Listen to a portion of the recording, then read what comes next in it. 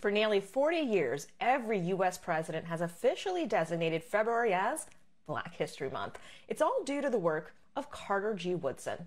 In the early 1900s, this father of Black history sought to promote the education of Black excellence.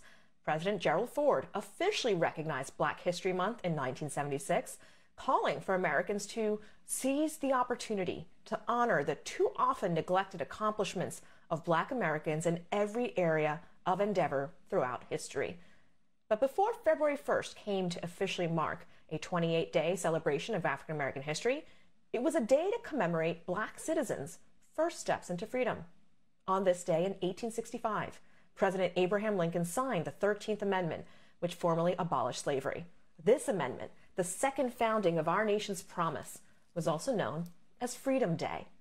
A man born into slavery, Major Richard Wright Sr., launched the effort to pin the 1st of February as Freedom Day. Wright's lobbying campaign included a national speaking tour during which he would pressure legislators to consider his proposal. And on January 25th, 1949, President Harry Truman signed a bill proclaiming today, February 1st, to be established as Freedom Day.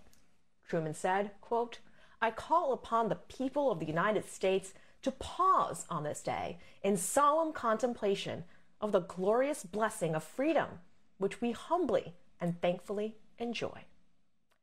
So while we are still waiting to make it rain with Tubmans, today we can say Happy Freedom Day. Thank you for watching Prime. Have a good night.